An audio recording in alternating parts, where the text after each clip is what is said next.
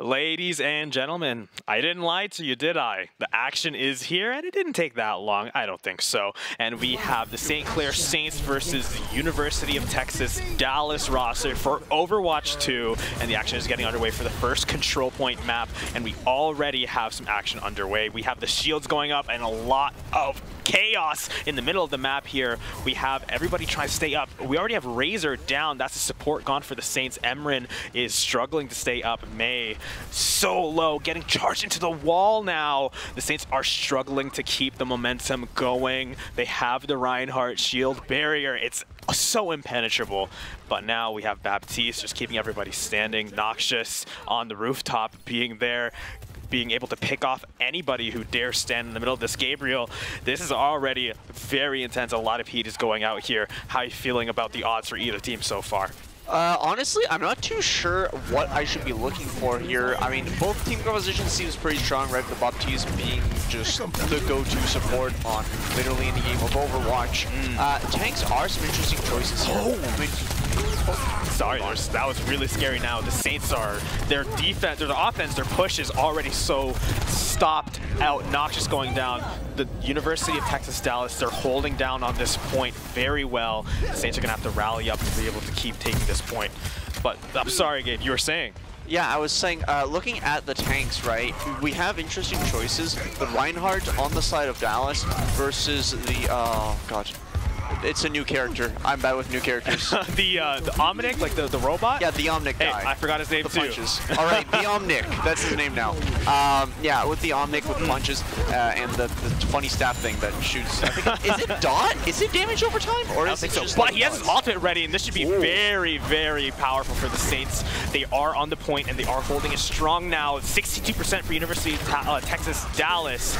But the battle is still ensuing. The hammer down is going to stop him in his tracks. Shred goes down, and the charge is coming out. Renaissance is a walking, just human meat grinder, turning everybody who dares challenge him into a bunch of goop.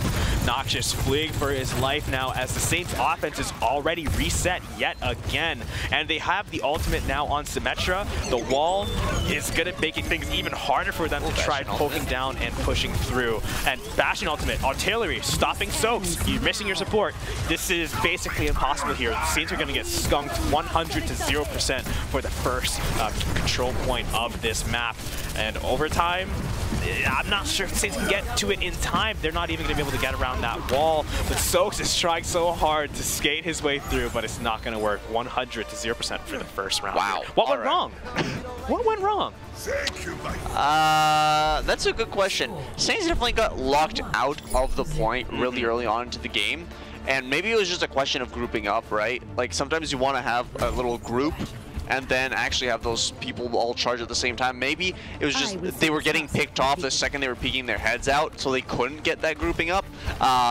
But yeah, it's just really a question of getting on that point. Once you make the space on the point, then you just need to defend. You know, you sit back, you relax, you defend. Okay, it's a little bit more stressful than that, but once you get that momentum going, it's harder for the enemy team to get it to stop, and they really felt that during that round. Especially because you can cause the confidence damage, you know, maybe they start changing out heroes, losing ultimate percent, feeling like their composition's not strong enough, and that even that can slow them down. But we're here on the second point, and the Saints are coming out strong. Ramatra, Shred is going to be taking control here. Baptiste not too far behind, keeping everybody healthy. Soaks is causing some chaos. Noxious is trying to mow them down. Nobody has gone down yet, but the teams really are feeling the pressure mounting. The Saints are trying to wrap around, potentially getting on the point. Barriers are so well placed by every tank in this game. Noxious being kept alive by his support, but Phone, the Bastion on the other team, trying to take him out, pick him off, but looks like they found somebody. Razor is going to go down, getting picked off by Renaissance on the Reinhardt, and that's going to give them the opportunity to get the point. Not too much. Oh, but they're losing two. They lose Symmetra and Bastion, giving Saints potentially an opportunity to get through, but no, they're going to lose a capture. But Soaks and the rest of the Saints have not lit up the offense just yet. Yeah, definitely a lot of action going on in these first few seconds of the match. The point almost, did it get to him? Yeah, it did get to them, did get capture.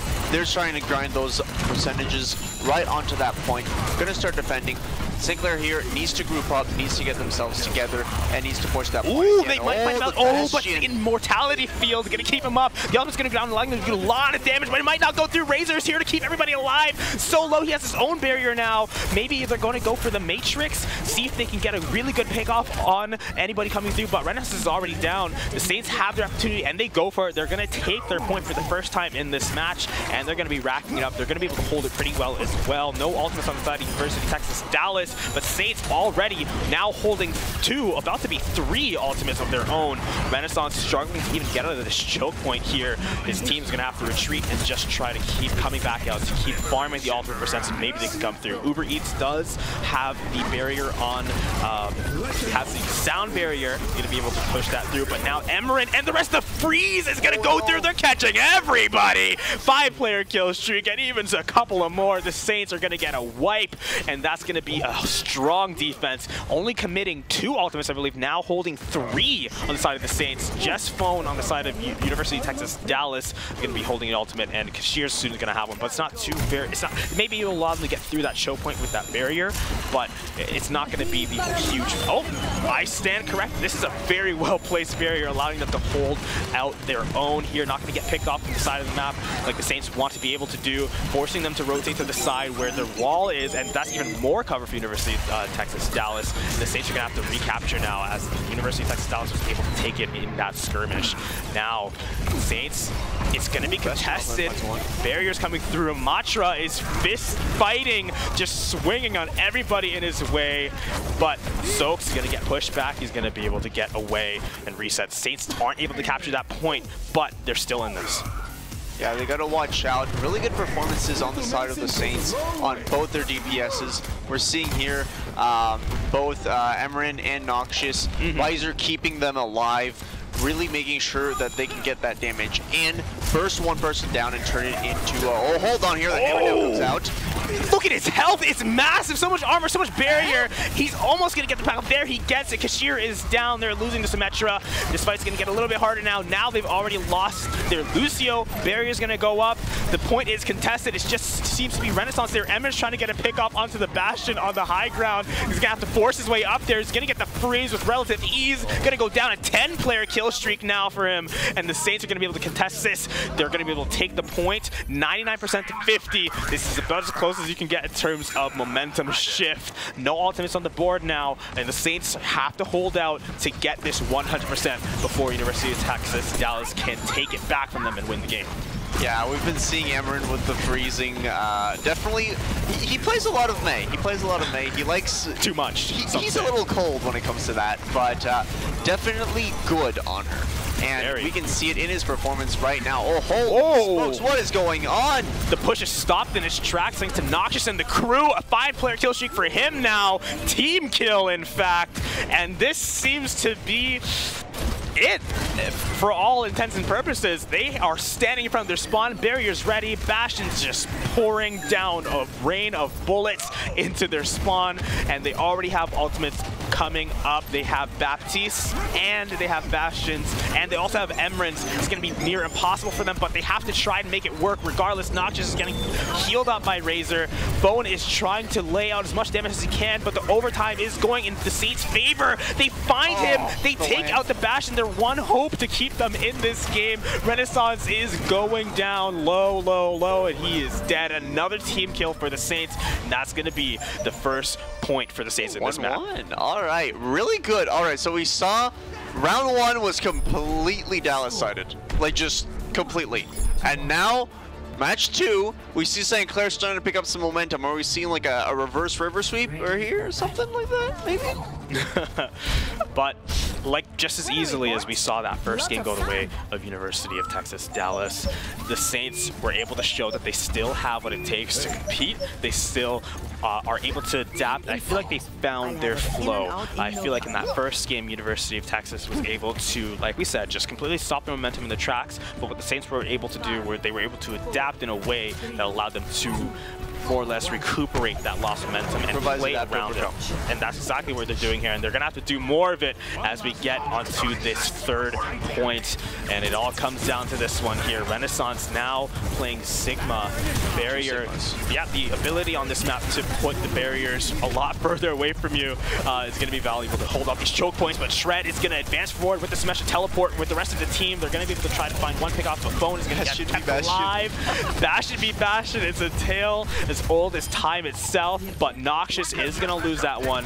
We have Sheer on the Soldier 76 getting the flank. He's able to keep himself nice and healthy, but he's going to get pushed off of his own heal, and now he's facing a little bit of punishment. Now Soaks roaming around with the rest of the team. Lucio's mobility is just playing such a huge role in their ability to stay in this fight. They're going to teleport up and try to route them from behind, but no, you lost your Baptiste. You don't like that. They still have Lucio, but he does not, his heals aren't that potent. It's more of a passive thing. They're going to try picking off Cashier, but it's not going to work for them. University of Texas Dallas, amidst the chaos, is able to take the point. It's on Saints now to retake it. They are able to find the stragglers from the Dallas side push, get them off, and then take the point. This is going to be a lot closer. I can tell already 16% of the Saints have already taken it back, but Texas, they want to come back and they want to fight for it. So we're just getting started, and I can already feel the intensity picking up.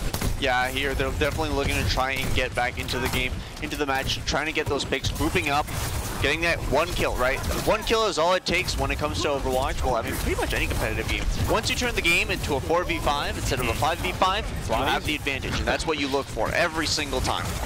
Exactly. And going for the ultimate, finds a gravity well, lifts one up, and they're going to be able to take down Razor. As a result of that, the Saints are going to have a lot harder time keeping this one in their favor, but it's not impossible. Renaissance is so tanky, and he's being such a problem for them, but the Saints are still holding up at this point. Noxious now, seeing if we can find any pickoffs. They're going to find Renaissance, and they're going to take him down. Soak's going to be able to knock him out to keep him away from this, but they're May, Soaks, and the rest of the team, the Saints, are fighting tooth and nail to get them off of this point, and it looks to be working for them. They already pushed them off, and the Saints are still able to maintain control of the point. 60% to the University of Texas Dallas is still 16.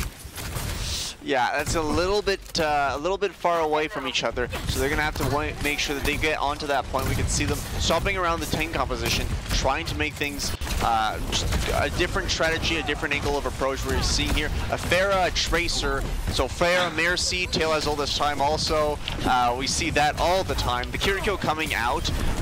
The cleanse here, is there a lot of things to cleanse? Ooh, commits the ultimate. Really just wanted to get rid of Razor there, and it works, but Noxious is gonna be able to take out Cashier immediately after, but the Mercy gonna get the revive, but it's not gonna be for free as Noxious looks to get the kill off of it, but it's not gonna be able to find it, trying to just snipe him out of the sky. And again, University of Texas Dallas is able to capture the point while they are able to keep the Saints back. Tracer's mobility is proving to be a problem for the Saints, keeping the relatively squishy and vulnerable damage players on St. Clair College always on their toes, threatening the pickoffs. Phone's Tracer is a huge issue for them right now. They're going to have to find some way to deal with it. 95% is nothing to scoff at, but if you're not able to find an answer soon, it's going to be troubling. Emran switching to Sombra.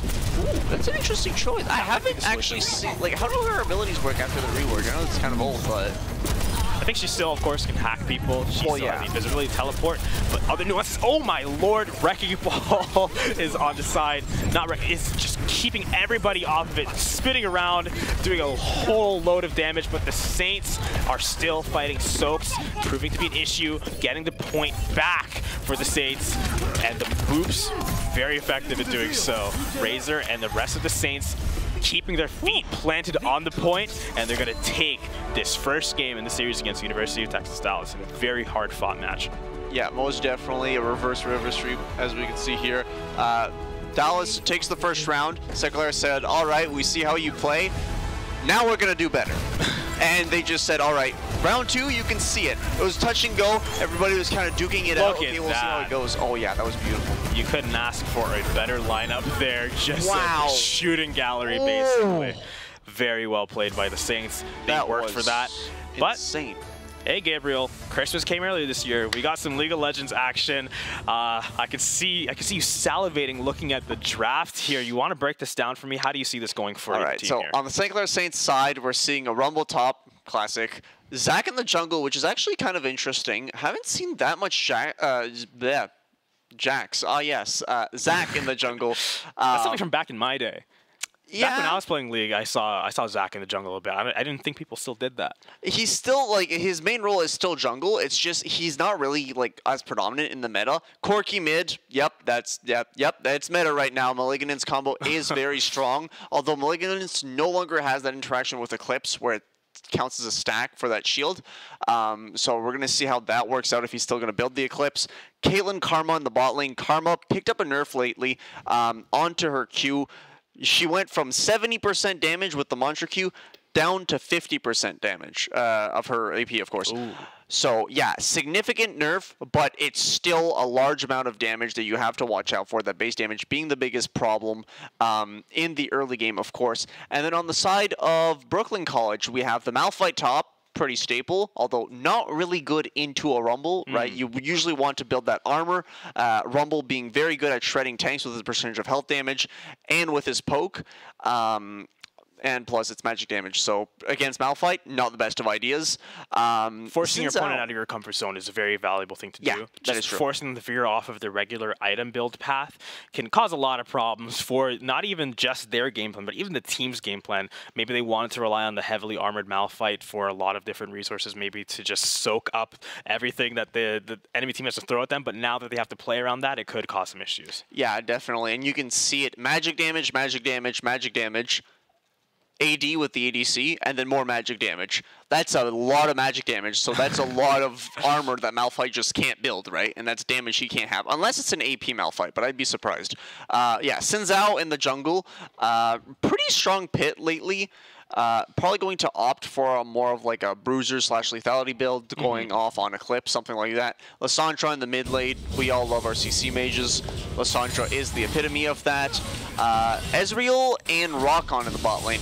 Not what I would have expected. I assumed that the Rokon was picked and the Xayah was probably banned out. But yeah, oh, hold on here. We're going to tank at the top lane. Malphite getting doved at level 3, has to flash out of his tower's range. A lot of flashes there. Okay. We have the flash coming out of Rumble 2 to get that first blood, which is not bad, but hold on here. Xin Zhao's going to respond from the top gang with a bot gang, but just doesn't work. They see him on a ward, and that will not be an effective one.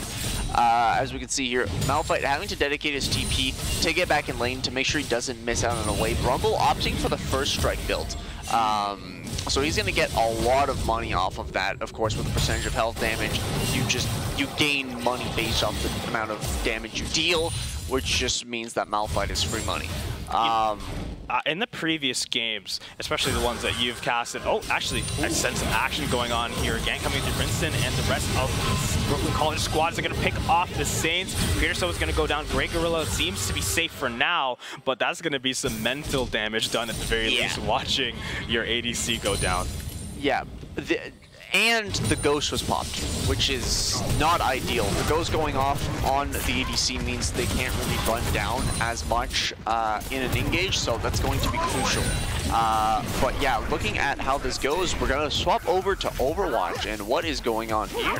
Seems that the cart is going to be a hard defense point for University of Texas Dallas. They want to make sure that the Saints don't get anywhere near it. If this is your first time seeing this game mode, the Saints have a limited amount of time to capture the point, and then they have to push that point all the way to the end. But right now, we're still in that first phase where the Saints have to capture that point, and there's actually more so 3 very deadly choke points on this map, but even more deadly is the offense that the Saints are putting down. They lose their tank, but they don't lose their spirit. University of Texas Dallas is now giving them chase. Noxious is next to go down. The rest of the Saints are just going to fall back and wait for their allies to respawn while just doing a little bit of poking. But like I said, 3 very deadly choke points here. You have that first one at the start, that's kind of split into 2, and then you have 1 on the left after they get past that bridge, and then 1 on the right. Very, very choke heavy, so you're going to see a lot of very abusable Bastion plays coming out here. Barriers are going to be very effective right now. Both Sigmas, or one Sigma here, pushing them through. Emran's going to find a nice pickoff on that turret. It's doing a lot of poking. Freeze is up. It is available, but I don't think they want to commit it just yet. Lost 3 of their members. They're going to have to be patient, hold off on things until they have the perfect opportunity to use it. A big part of these games, people might think it's just aiming, it might just be mobility and mechanical stuff like this, but the biggest part of hero-based shooters, a lot of it is timing. Knowing when to do your play, when to go for it, and maximize the effectiveness of it. And even just knowing Bastion now has the ultimate, this might not be the time because Bastion can sit comfortably back. He's not going to be in the midst of anything and be able to capitalize, but he's going to go for it now. The freeze is going to come off. Emran's going to try to stay alive, but he's so low. He has to hide behind the cart, and he's going to get picked off by the Torbjorn. The sound barrier is going to be committed. Uber Eats is going to keep the rest of the team super healthy. Immortality field, he's going to get pushed out of the range of it. Noxious is going to go down, and then the Saints are all going to be pushed back on their back foot, needing to retreat yet again. That push was very convincing, but it's ultimately going to fail. Shred is trying to hold the line here. He's very close to his ultimate himself, and the rest of the Saints might get there, but Soaks is going to go down. Any plan that they had to keep momentum going is going to die alongside him. Now, Earthstrider's available, and you have no choice but to go back and wait for your Lucio to respawn. Barrier's really low on Renaissance. He's going to have to be forced to sit back and wait until it's going to be recoupable. But again, with the Earth Shatter, this push is not going to be very easy for the Saints. He's going to come around the corner, see if he can find it. He's going to commit for it. Finds Emran only, but the Saints are going to retaliate, stun him up, but Immortality Field, the Gravity Well is going to pick up the Baptiste. He's going to be out of this fight. This is looking to be very favorable for the Saints as long as they can hold it together, not lose any more members. They have both their supports available. It shouldn't be too hard. And just like that, one by one, University of Texas Dallas falls to the very strong, overwhelming force that the Saints were able to push through with that pickoff. And just like that, we're into phase 2. The Saints have to make that push to the end of the point or get as far as they can before time runs out. Yeah, well, that definitely makes things a lot harder. If you can keep them off the cart, I mean, your job is, you did a perfect job. But once that cart starts moving, things start getting a lot harder. The objective is moving, which means you need to move too, right? So the Saints need to be moving at all times, or at least be on that objective. On the side of League of Legends here, still 1 and 2, so not much action going on. But we do have a gank in the mid lane. It's a 2v2 here. Lissandra having to pull to her ultimate, trying to get into stasis, not going to get killed. Ooh, hold on here. The Xin Zhao is maybe a little bit too deep. Has to pop the ultimate to try and negate the damage from the Corki, but the Corki flashes onto Lissandra. Lissandra does get away. Xin Zhao with the double kill on both Zach and Corki. Rumble showing up, trying to get the kill. Does end up getting the Lissandra. Flashes out of the fight, but Xin Zhao will also dedicate his flash and pick up the triple kill. Bottom side now, there's some action, but it's not as intense as action we're seeing now in Overwatch. Very, very scary thing we just saw there in League of Legends. I'm going to pick your brain about what you just saw there, but for now, we have a Bastion cooking up an ultimate. Tread made the switch to Ramattra just at the end of that last push or saw before we switch over to League of Legends. Soaks booping the Bastion out of position, forcing him to relocate and reposition. The Mortality Field is going to keep the rest of them still healthy. Phone's going to find Emran, but he's going to slide to safety. Now, it's on the Saints to just maintain the pressure. Don't crumble. Renaissance is going to charge, not going to find anybody there. A little heartbreaking. Phone is in the trenches. If anyone can find him, that'd be a great pickoff, but they're not going to be able to get the opportunity for it. Doi is going to go down, and this Soaks on the Lucio. Oh, and the Razor is going to find the pickoff. Everybody on the side of University of Texas Dallas goes down except for the Lucio, able to slip out presumably, but the Saints were doing so well in that exchange, able to just snuff out the fire that University of Texas Dallas was trying to start. But charging through now, all he's going to get out of that is taking a lot of damage. Hammer's going to go down. It's not going to find anybody, I believe, and even if it did, there's not going to be any follow-up. The ice field is going to go down. They find Shred. They're going to charge him right off the map. Very, very, very well timed, very well played, but Soaks is still fighting out of his mind, wall riding and sliding, trying to make sure that the action is not going to end here. He's fighting for his life, and the Saints are coming to support him. He's going to go right back behind them and keep hiding. Renaissance charges forward, and puts the shield up.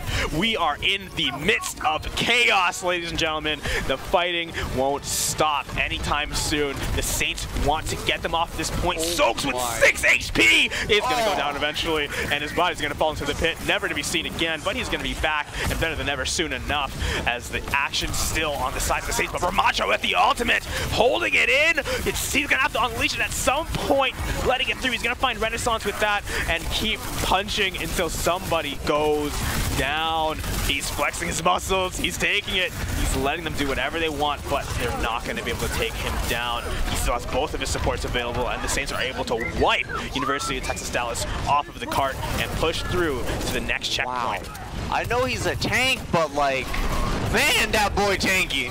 Very, very dangerously tanky, as again, we saw with the ultimate now on Bastion, the artillery. This could be a very clean clear for the Saints. They just have to find the right moment, the right timing to get the side of University of Texas Dallas in a chokehold. And that might not be too difficult as they are coming out their spawn. They go for the artillery strike. It's going to do a lot of damage, but no pickoffs just yet. Soaks is going to go down amidst the chaos through the grenade from Phone, and the Saints are going to have to be slowly pushed back. They don't want to lose too many because every second you're alive, every second you're doing damage, rolling around, healing is ultimate percentage. And like I said, everything about this game is timing. You want to make sure you can get with your ultimate as fast as possible. Junkrat is going to be picked up by Kashir. In a point of the map like this, being able to just lay down and lob out grenades is very valuable, but not if you're going to get picked off from behind from the tank of the enemy team, knocking him out, and their tank is going to go down too. You just have 3 members left alive to hold this. It's not going to be very easy for them. The Saints are going to get significant push on this cart. It's not going to be enough to win them the game just yet. 99% of the ultimate charge on Renaissance, and Emra's going to have an ultimate of his own now, and I've seen personally, firsthand, what he can do with that ultimate. Is he on the chandelier? He is swinging from the chandelier. I did not go there. Okay. He's going to go for it. He's going to commit the ultimate, trying to get as much damage off as he can. Hammer Down's going to go down, but he's going to be doing so much damage, it's going to deter the push out from the University side of University of Texas Dallas. They were all forced to wait in the foyer. They couldn't even come out to follow up. Renaissance is a one-man army, but they're going to find that fire wave onto Emran, like picking up a fly with chopsticks, and amidst all of that, the Saints, were they able to get the final push? I think they ran out of time there. That's, yeah, just barely, yeah. Looked like it. Very well played by the Saints. They're not able to go all the way, but they made a very strong push, and it's going to be quite difficult for University of Texas Dallas to match it. I look forward to seeing how they're going to go about trying to do that. Yeah. But we're back to your home here, your territory. Home sweet home. The last thing we saw there was a series of ganks going off, and that the momentum shift that those potentially could have caused. Are you seeing any ripple effects of what we saw before the game? And now we're 7-0 Sinzao. Why is Sinzao 7-0? He got 3 kills. I guess those snowballed. So yeah, Sinzao has his Titanic Hydra already, which is terrifying to say the least. Having to deal with full item Sinzao. With, oh, hold on here. They're going to fight for the drag here. Lissandra dedicating her flash, going to get the 3-man route. Going to try and, oh, hold on here. She flashes out again, trying to get outside of the fight. There is too much damage going into this. Sinzao going to pick up the double kill onto that Zach. Lissandra here getting away with the grab. so close. But the, yeah, she leaves. Sinzao came back with a vengeance, finding the Rumble that was chasing down the survivors. It's just Smurfy and Hualp left. Codito and Grey Gorilla, they don't want to give this dragon up. I respect their scrappiness here. It's just 2 versus 3, but they are committing for this. They found that! Unbelievable! Grey Gorilla is a god. He's not an invincible god, but they were at least able to get that pick off, and that is in a game like this where you're facing down the barrel of the gun of a 7. Oh, I thought they got that. I thought that was close. That was very close. Staring down the barrel of a gun of a 7-0 Sinzao, any kill you can get is going to be very valuable. We're back to Overwatch here, and University of Texas Dallas, they are proving my statement before wrong. They're looking to make this first capture very easy here. Already getting 1 pip of the cap. That's going to be a permanent marker now. They still have to get 2 more, but Shred is going to go back and just start knocking people out, knocking people away as well, seeing if he can get any pickoffs, trying to get that Symmetra. She's gonna go down eventually. Baptiste. Oh, is he just toying with him? In fact, that actually is a strat. You want to keep the support alive as long as possible before you kill them. If they have no way of getting out, you just let them stay alive as long as you can, so then that delays their respawn with their team. Again, so the timing. Team needs to wait. Exactly. I see. Okay, that's big brain. It's all timing, my friend. All timing. And now we're reset once again. Tread just laying down the fire, but the University of Texas Dallas, they're going to be able to get the teleportation up with Symmetra, I believe. Emran holding them up on the left side. It's just a game of ring around the rosy with much higher stakes as they just rotate around this one central building and potential for pushing through. I hear the Baptiste barrier is going to go down, and the Saints are going to have to retaliate in kind. Tread trying his best to stay alive and be an unshakable pillar on this point. Barrier is going to go down, and he's going to throw out the voodoo field. At least that's what I'd like to call it. And the push is not over yet for University of Texas Dallas. They're going to be delayed slightly, but they are still fighting. The delay is a huge part of the Saints' plan, right? You want to make sure that even if you're going to be fighting, you don't want to overcommit.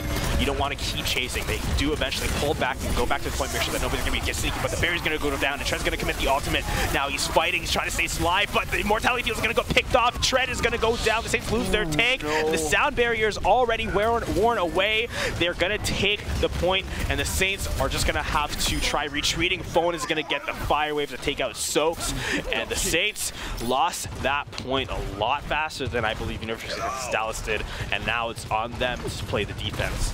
Yeah, that defense is going to be a lot harder to play around with that payload moving, but they have to keep in mind that they need to stay grouped, they need to get those picks, right? Here, possibly, I don't know, a backline Junkrat was something that was really good to get those early game, or those early round picks, right? Trying to just get them out of one of their players being essential here, but maybe not the ideal play, depending on how you want to play this one. We're seeing a lot of Bastions, and the Bastion, granted the ultimate isn't what you play him for, right? You play him for the DPS that he can just bring to the table in one instance, in one ability. But oh, hold on here, the teleport going up.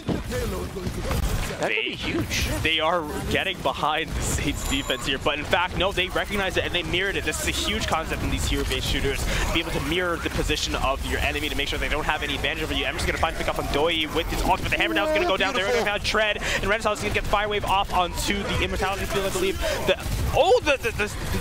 Is that the snow field? No, it looked like it, but they're going to find Razor. He's going to go down. Another support gone for the Saints. Soaks getting picked off. 5-player kill streak from Kashir, and he has the barrier to keep the push going if necessary.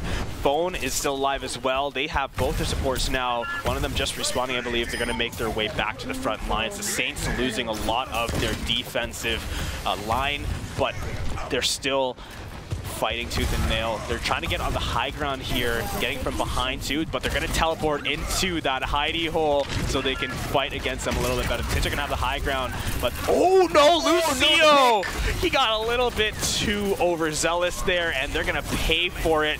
Throwing out that field. Soaks is going to get ambitious and see if he can pick off, but the Reinhardt recognizes it, goes back, but he's going to go down regardless. The support's unable to keep him alive. The barrier is doing a lot of work in making this a lot harder for the Saints. The teleportation field is going to go down. They're not going to be able to keep going back and forth anymore. Tread is looking to be a Tread-filled beast in the trenches down here. He's going to find so many pickoffs there, and even the ones he didn't get, they were basically made possible with his muscles, and that's going to be basically a team wipe for the side of St. Clair College. They only a minute and 30 left for University of Texas Dallas. They're going to have to find it within themselves to make this push possible.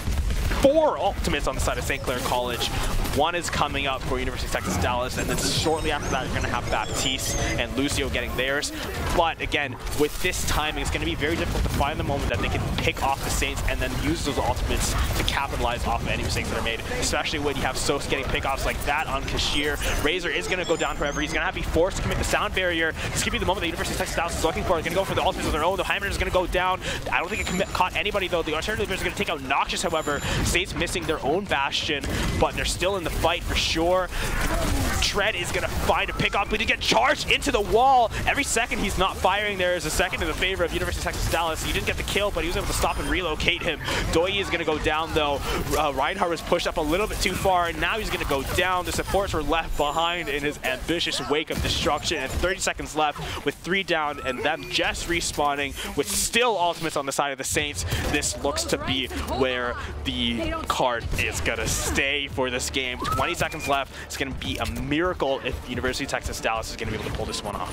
Yeah, definitely hard to pull this one off with 15 seconds left. Here they're trying, yeah, they're getting camped right in that little hidey hole. Oh, they do get to the point. They want to keep pushing it so they at least get the overtime there. I believe they will, but while they're stuck in this little shop, it looks to be quite definitive, and the players leaving kind of just cements it down. The Saints take their second game of this match in a very convincing, and I want to say confident manner. They were able to take that one. It felt like they were able to play their game and play it their way, and this play of the game might show us exactly, highlight how they kind of capitalize off of it in the chaotic moments like this, where everything is kind of crumbling down, even getting the heal mid-air on his team to keep them alive, and then continue the offense, getting the stragglers and getting them quickly. That's what separates the strong from the weak in this game, I believe. Yeah, 100% here, and as we can see, the Rock Gun coming up into the top lane to assist the Lissandra.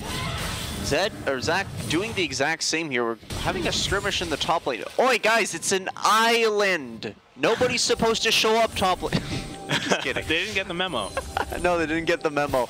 But yeah, definitely surprising with this new season, actually seeing people show up in the top lane. It's nice. We get some company. We have visitors. Fine. Get to ask our junglers how it's going, you know? I mean, I'm sure the Malphite's having a great time talking to his jungler, who is now 14-1.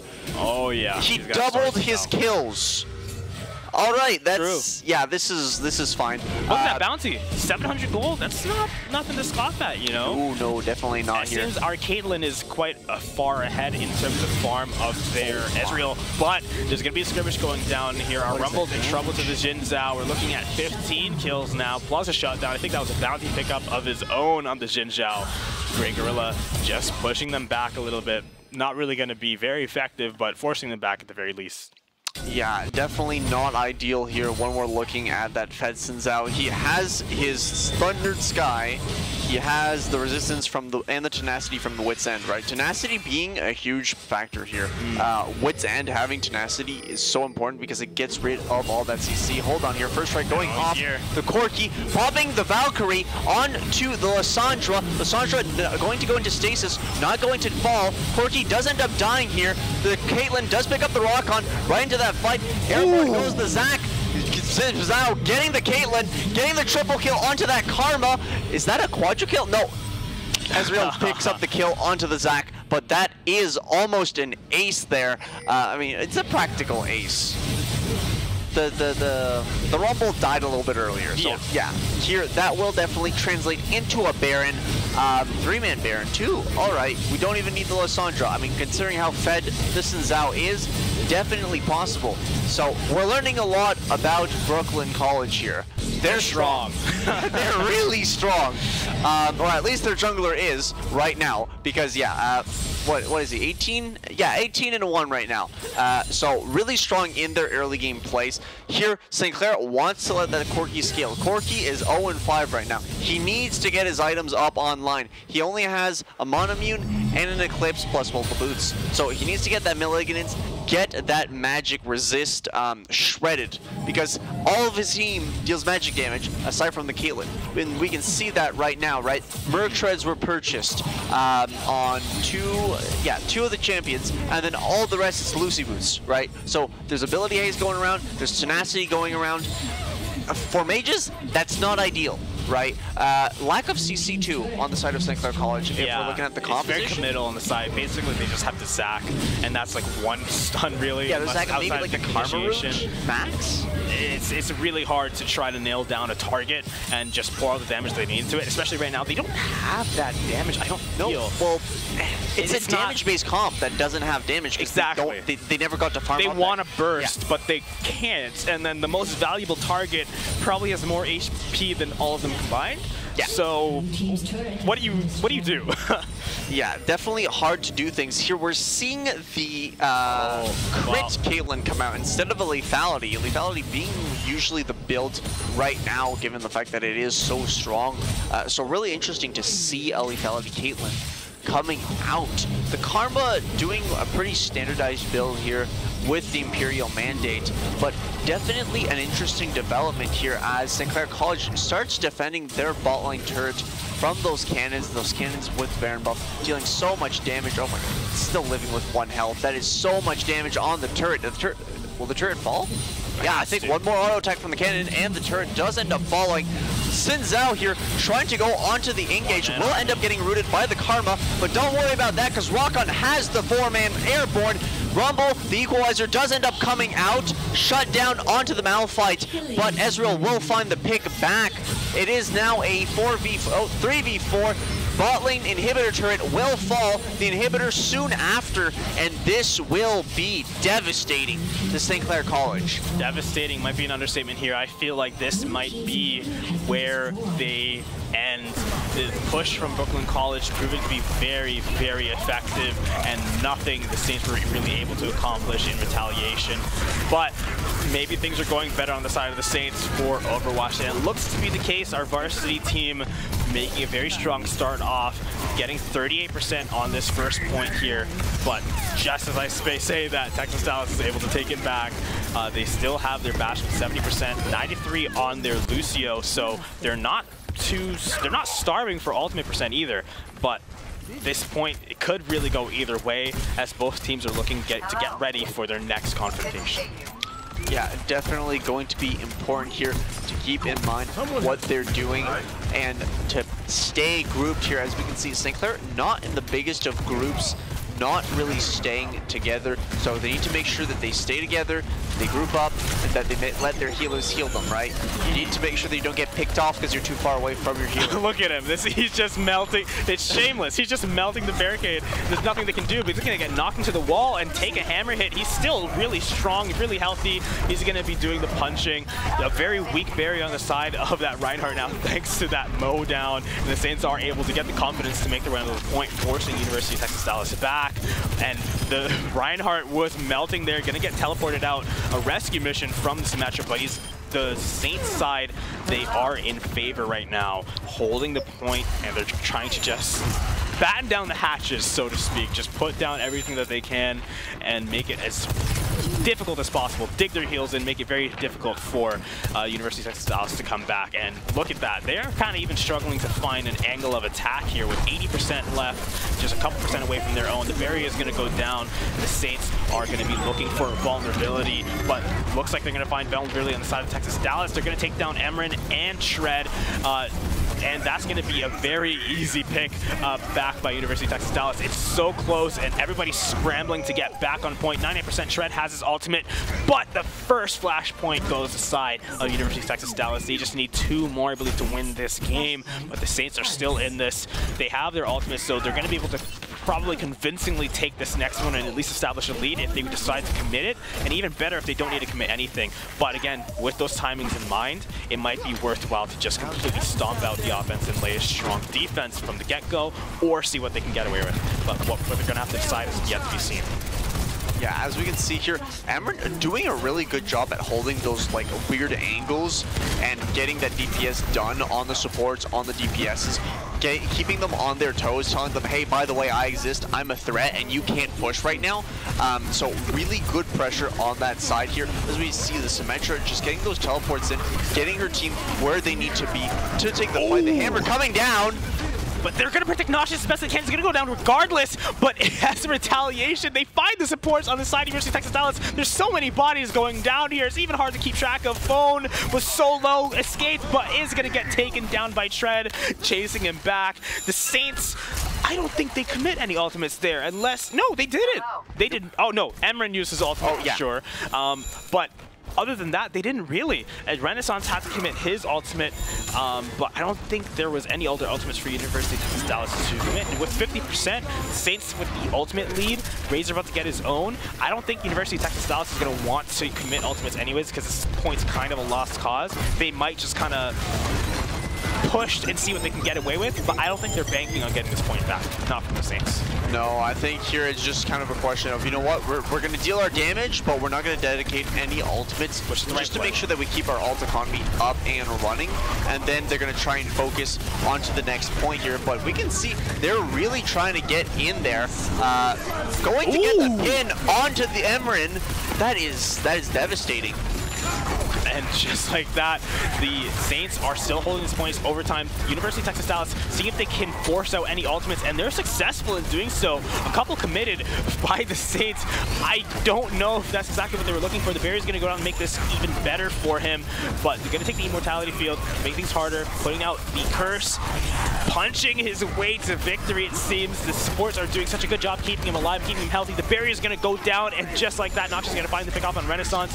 The Saints are going to be looking to get this pick off in their way. Overtime is still the name of the game. This Lucio is making it so tedious, so irritating, but the slow is going to make him vulnerable, and the Saints are going to get that flash point.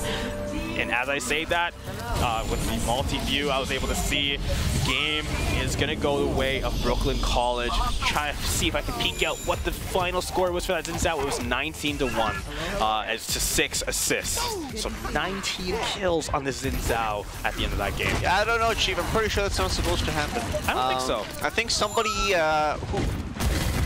it's not Thanksgiving, right? No, but it might be Christmas in some parts of the world. I'm not sure, but that Zinzao was a gift from the heavens. Oh, if you're the side of Brooklyn College. But back to action here on the side of Overwatch. The Saints leading 2-0 in this series and 1-1 in this game. Both teams just need 2 more flash points to win the game. Artillery is going to get committed. That siren is going to warn anybody in their way to retreat. Our Mortality Field is going to get picked off, and the Bastion or the Baptiste barrier is going to be laid down for the Saints. But the retaliation one from the University of Texas, he's going to be forced to endure, take as much damage as he can, and then pour it back in his own way. But Emran in a very good position here with the ultimate too. He might just slide out and go for it. In fact, I can feel it coming. I feel that he wants to. He sees the support. He sees the moment. Is he going to come in for it? Yes. No, that's not the ultimate, but he is going to get the pick off on Uber Eats with that huge beam. Renaissance is going to get the pin on somebody. He's pushing them far away. Not going to get the kill. No, and just committing the beam and going to get Cashier. It's going to be another wipe for the Saints. The only survivor is going to be Uber Eats on the Lucio, able to skip his way out. The Saints are going to take the point and start racking up the percentage after an excellent pickoff and maneuver from Emran. Yeah, Emran's performance today has been stellar.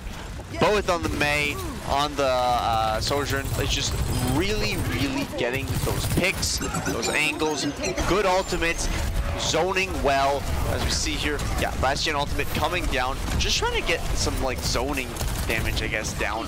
Bastion doesn't really deal a lot of damage with his ultimate, does he? Not really. It's more so forcing the reposition is the valuable part, I would assume. Making your opponent get out of their comfort zone and maybe even run right into another one of your traps is a very valuable thing indeed, just like picking up Doi on the Baptiste. The Saints are 99%, now 100, 2-1. Next flashpoint wins them the game.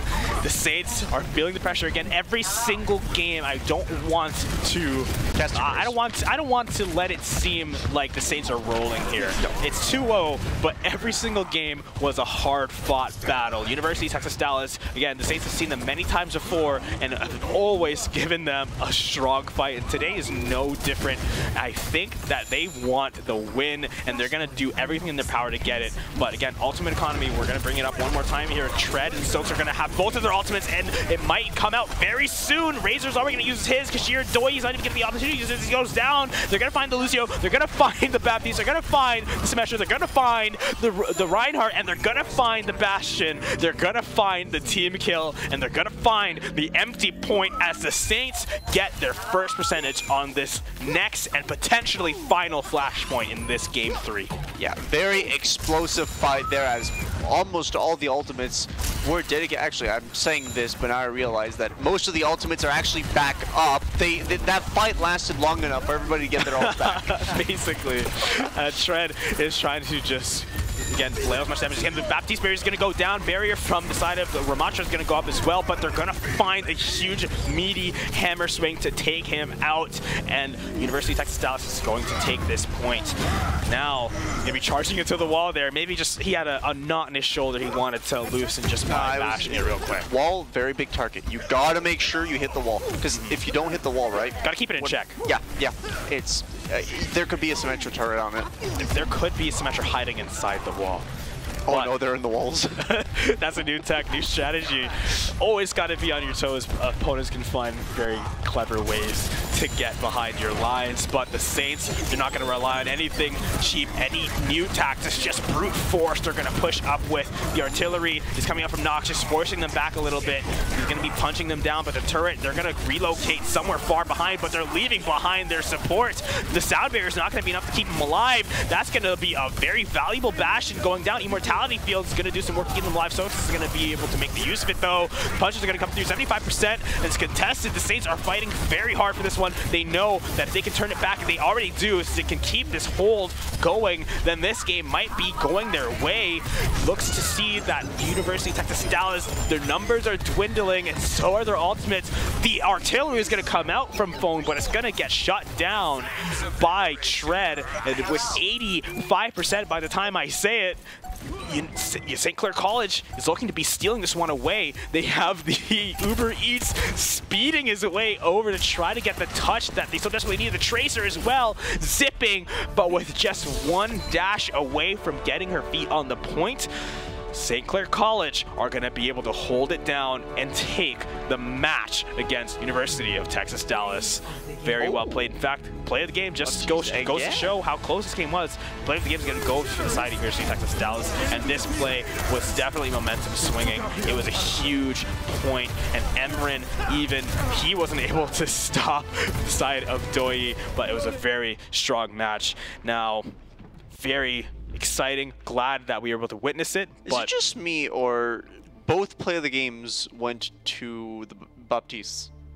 I think it did. I think all of them went to Baptiste. Support best DPS. Potentially. Baptiste especially. We've seen what he's capable of in the hands of very capable He's players. so versatile, right? He has good damage on his standard attacks. Plus, his standard attacks also heal, I guess. It's an alternate attack, but it's a standard attack, right? I consider it an auto attack. Plus, the immortality field, plus the damage amp wall. Like, he just does so much. It's like, I don't know.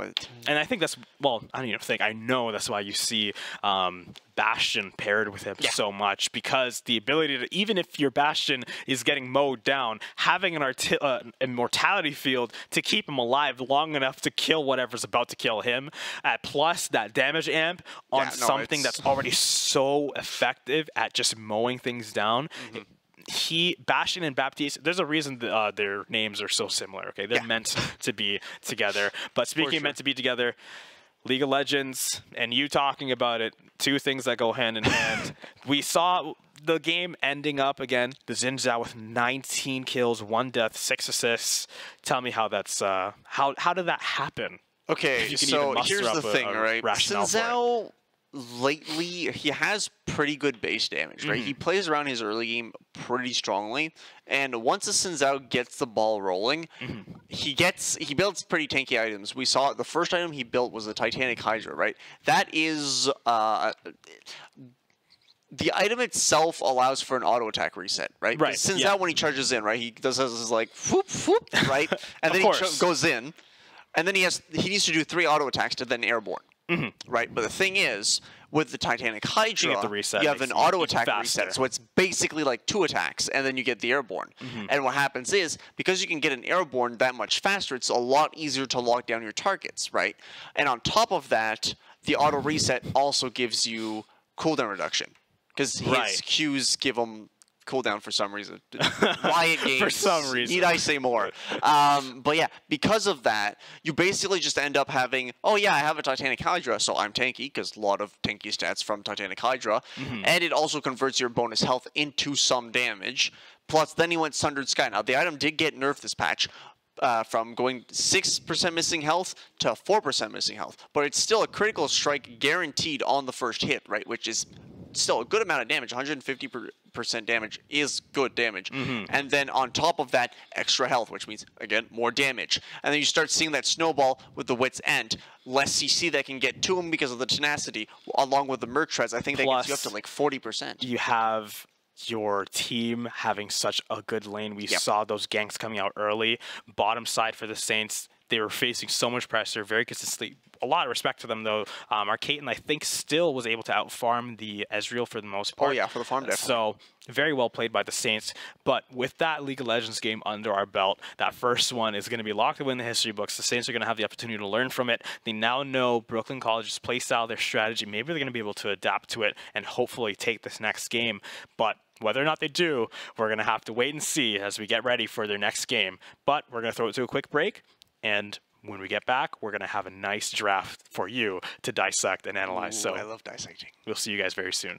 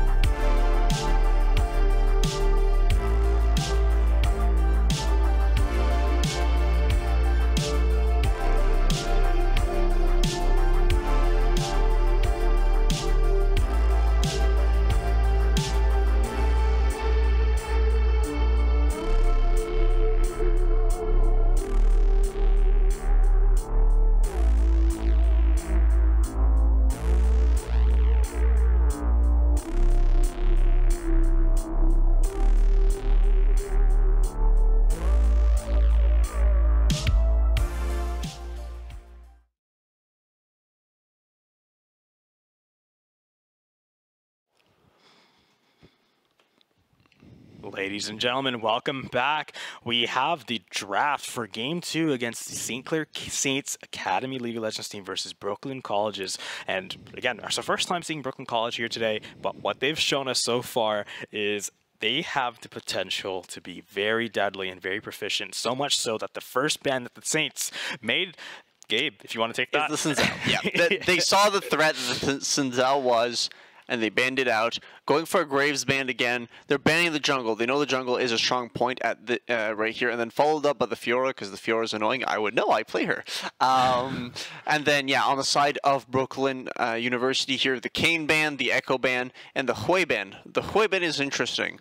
Haven't seen many of those, so maybe something that they're cooking. I don't know. Here, first pick Rakan, which is interesting, but there is no Xayah ban, so probably a second pick Xayah would be the choice here. But we do see the Ezreal Karma come out. That's a very pokey bot lane, so you gotta watch out what you pick because you need something that'll be able to either match the poke or farm on the tower really, really well. Here, not actually opting. Not even try to contest, just give up and farm under tower. I like that. The Severe, a perfect pick for that. So opting for the Vi.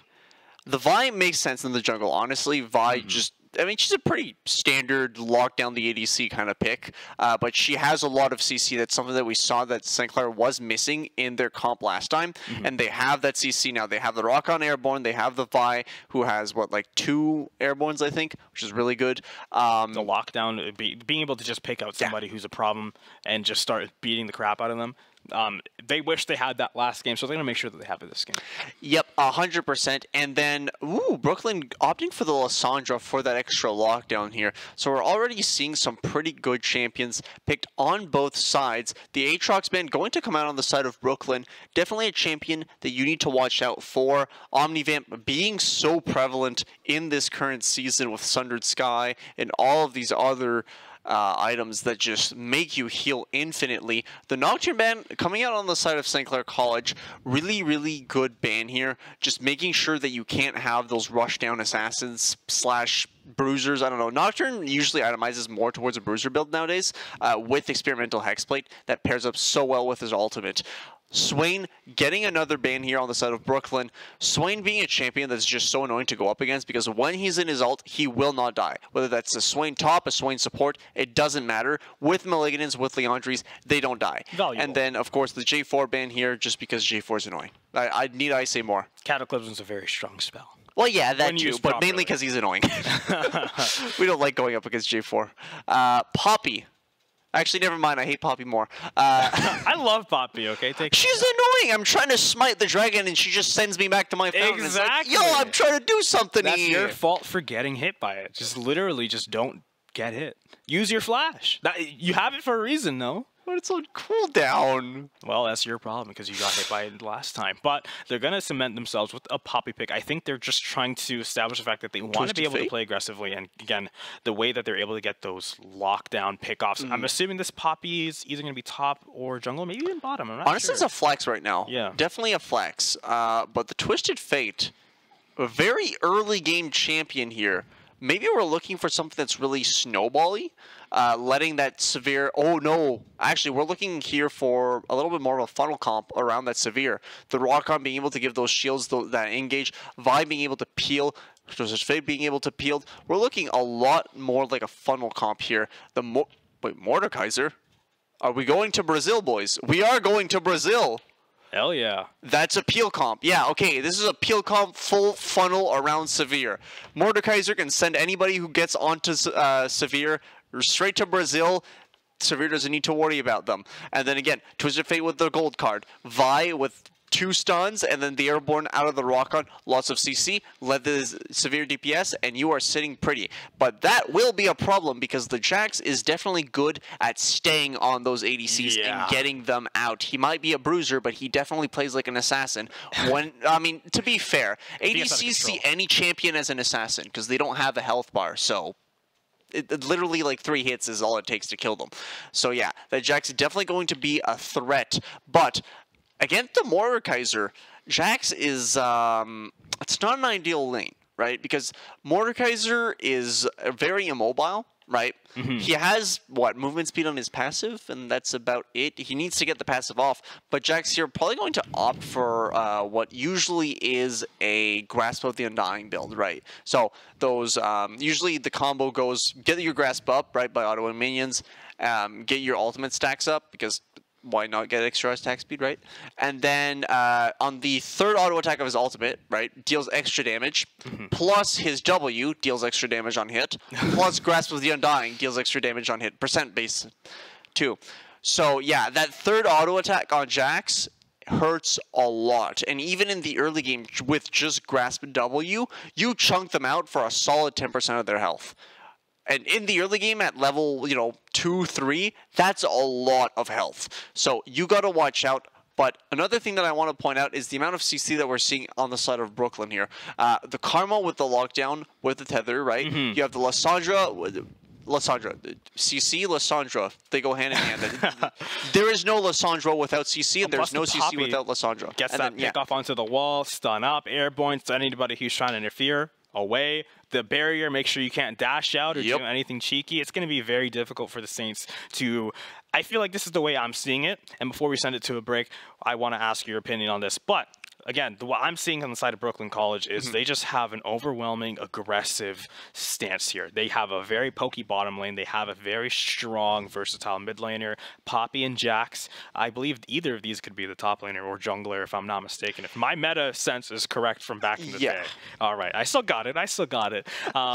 So these are very aggressive, brawly, skirmishy characters on that side of Brooklyn College, but the St. Clair College side, they have the Sivir, and like you mentioned, they kind of want to put all the faith into their performance. I feel like that might not be a bad choice because of that last game. Like I said, face a lot of pressure, a lot of problems, but they were still able to overfarm and still be a problem. But with both of these lineups being laid out, and again, before we send it to a quick break, tell me, based on these drafts, who do you think is going to take it now that we actually have some data on play styles from both of these teams? Honestly, I would say Brooklyn, purely due to the fact of how sophisticated funnel comps are. Because funnel compositions require like split-second decision-making, and you need very, very good synergy. Because what happens is, if you see somebody dashing for your ADC, and everybody unloads every little bit of CC they have on that one person, you have 4 other people that need to be taken care of, and you have no more CC left to take care of them. You don't really have a choice. You kind of have to do that. You know, that's the idea of Brazil. Exactly. Right. So you want to like spread out your CC, but you need to make those decisions within like microseconds. So it's a really hard comp to pull off. But if St. Clair can pull off the composition, oh yeah, they win. No problem, no question to ask. Just because of the fact that they don't really have, like, the Poppy would have been a counter pick if St. Clair had dashes. Exactly. They don't really have much. They have the Rock on, which has a lot, and Vi has an Unstoppable on her ultimate. Oh, well. So it's just the dash of the punch, right? So as long as she isn't engaging with the punch, and she's just using kind of a punch to get close, then click on the ADC to alter, and then makes a really big path, which lets Severe make a really bigger path of, well, death. It works really, really well. But again, it's a question of being able to pull off that team composition. So I have faith in the Saints, but again, Brooklyn College showed us that they are a force to be reckoned with. But whether or not the Saints will be able to overcome that force will have to be seen as we head into this game 2. We'll throw it to a quick break while the lobby is going to get settled up, and we'll be back very soon.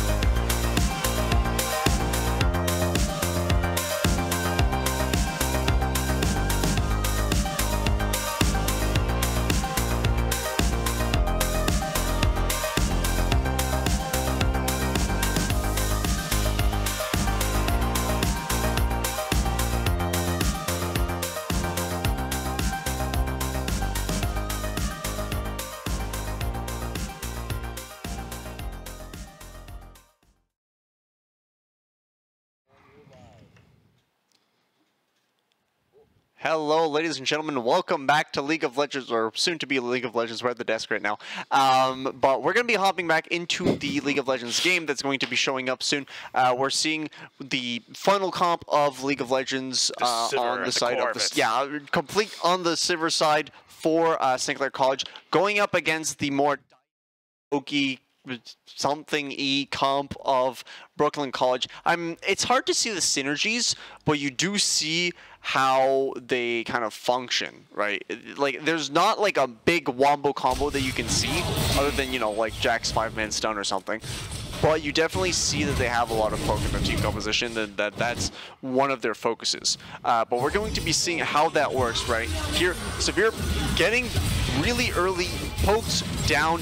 Rokon opting to actually engage onto the Karma here, taking a lot of damage. PTA does end up getting procced on him. He's got to watch out. Those Qs from Karma chunking down the Severe. She's got to watch out. This bot lane is, yeah, they're already backing off a little bit. They already know they don't have priority in this lane. They need to just sit back and farm.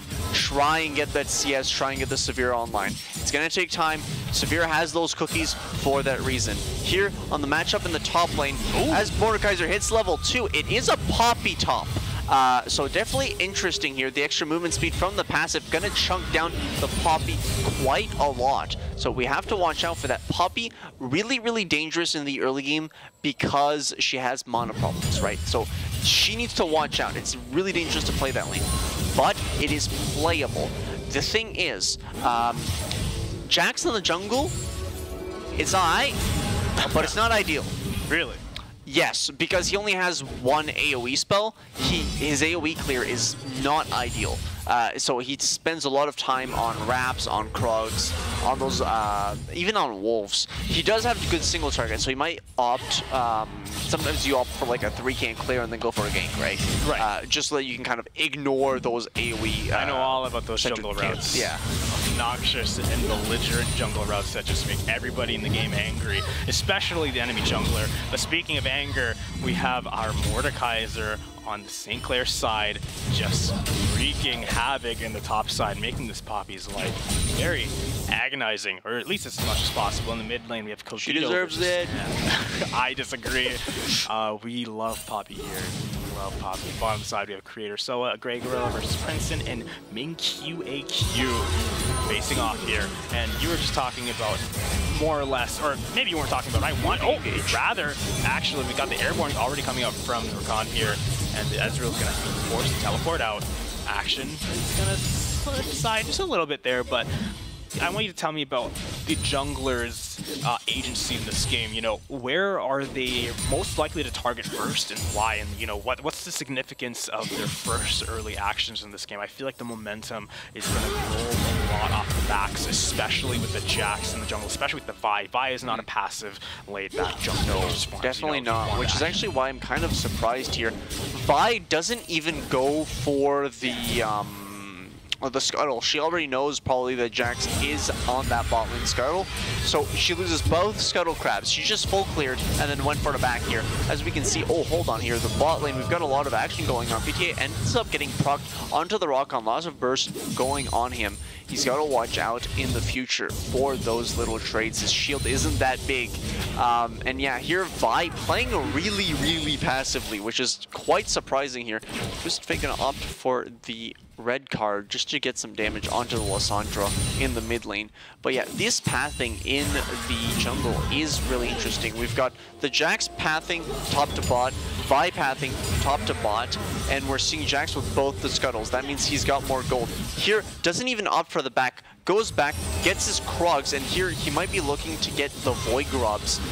Locking down those Void Grubs, really important. We've been seeing it a lot in pro play recently, but the Void Grubs are the prime priority, getting some attention onto the top lane, which we absolutely love. It's an island though, isn't it? You're not supposed to go there.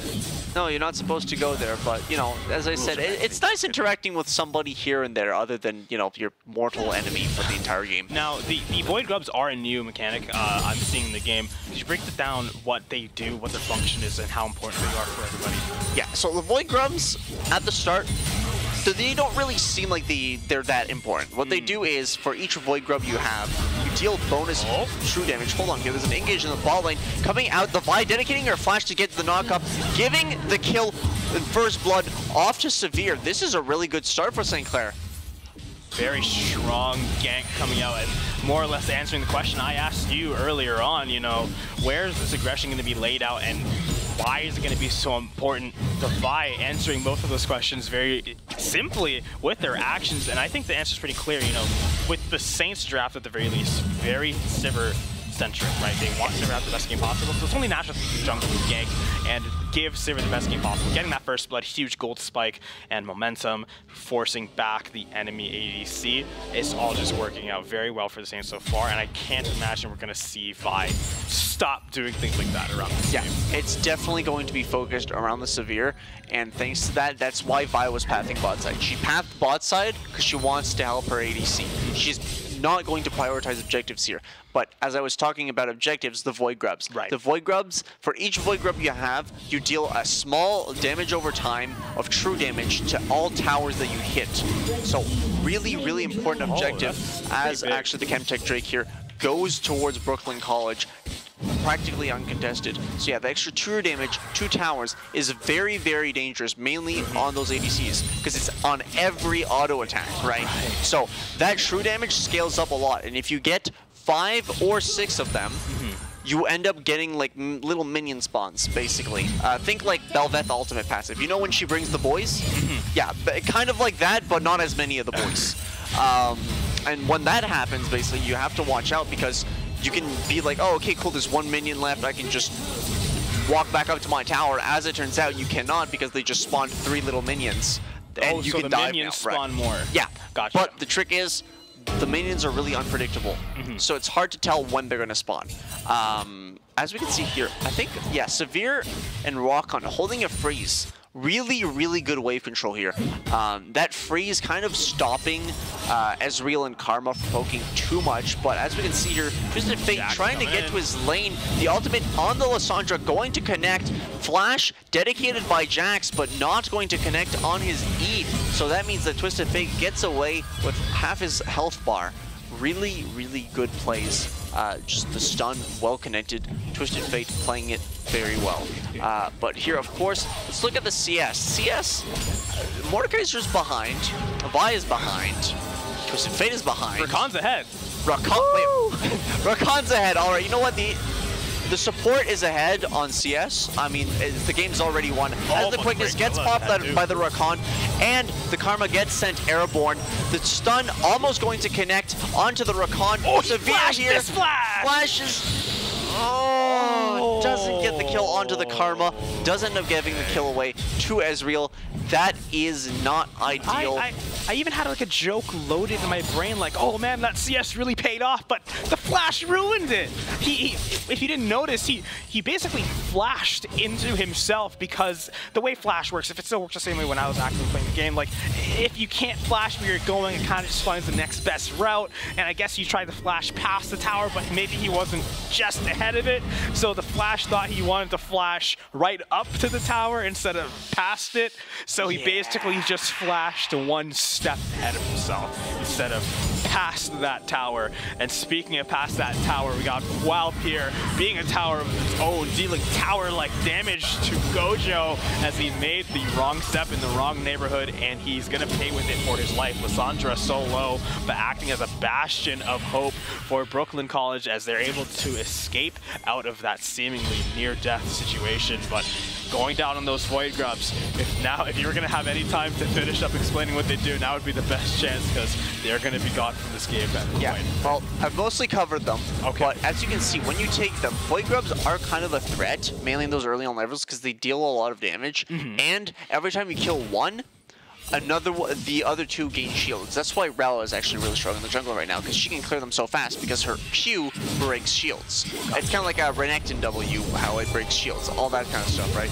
So hold on here, the quickness getting popped by the Rokon onto the Ezreal. Ezreal dedicating the flash to try and get out of there, but nothing going to come out of that engagement as the Vi here decides, you know what, boys, we're diving this guy, but the TP getting popped by the Lissandra, going to force them to get away here. Rakan does end up getting ignited. The root by the Lissandra gets the kill onto the Rakan. Double kill from the Lissandra as she locks down the Severe, and that is a triple kill on the Lissandra with the Vi. Now hear me out. Hear me out, okay? That looked like a foolish mistake, but I empathize with the Saints here. Right? The Vi was able to get some success bottom. They had a couple skirmishes that went their way, and you don't want to let the game slip out just out of complacency, right? This stuff is all about timing, all about opportunity. So they saw an opportunity, and they went for it. They just weren't exactly where they needed to be for it, though. You can't sit on your hands and wait for things to happen. You have to make them happen. That's what they were going for there. It didn't go their way, and in fact, I don't want to be pessimistic. I feel like it's going to be very hard to recover from as a Codito now facing the brunt of offense. Princeton with the lane coming off. The Grey Gorilla is here, dashing forward, goes for the airborne, but it's going to miss. Flash forward, Princeton's going to be behind the tower now. Sam just throwing out those magic spikes, but Gojo now on the Vi, finding the Jax. 12 is in trouble. Airborne going to be coming up from the Rakan soon, hopefully, but Vi charging through with the RKO, takes him down. Codito going to get the pick off there. Can't be too upset about that, but now Creator Soa looking for the pick off, but it's not going to go his way. Those discs aren't going to be finding their market here. Oh, a lot of CS. Love to see that. But you were saying, I think you were saying something. You got kind of lost in the chaos. Honestly, I lost what I was saying. Then again, I have a really short memory. If I didn't eat the same thing every morning, I wouldn't know what I was. Same. Okay, perfect. Good that we know each other. But yeah, here, the Severe isn't looking really good, but she didn't choose to push that kill on the, or potential kill on the Lissandra, which is important. She's playing really safe because she knows she's kind of the win condition here. The Kraken Slayer coming out, which is nice, but oh, hold on here. Mordekaiser bringing Poppy to Brazil. His passive starts to chunk her down. She is stuck between a rock and a hard place, or the rock that is Mordekaiser here. Jax, once the Brazil ends, going to end up helping the Poppy. No kill comes from that, but that Poppy took a lot of damage. So yeah, as we can see here, oh, the quickness getting popped by the Rakan as he finds the Karma, isolates her, and the kill going to Severe. Very good 1v3 there. Ezreal trying to get some poke damage, but he's got to watch out. There are 3 people there. The Sweeper here getting rid of the vision in the bot side, as I believe the Dragon is going to come up very soon, if it's not already.